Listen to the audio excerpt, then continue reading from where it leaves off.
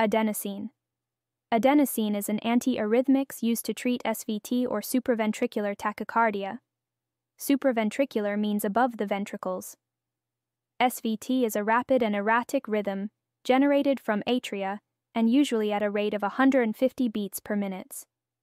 Adenosine blocks the AV node and slows down the impulse conduction, and therefore brings patients out of SVTs. Adenosine is given as an IV push, and its half-life is only 10 seconds.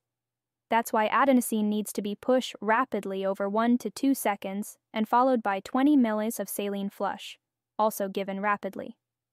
A brief period of asystole may occur due to the slowing down of the conduction system. It is very important to have resuscitation equipment or a crash cart nearby when adenosine is being pushed. CPR may be needed if patient does not recover from the transient asystole.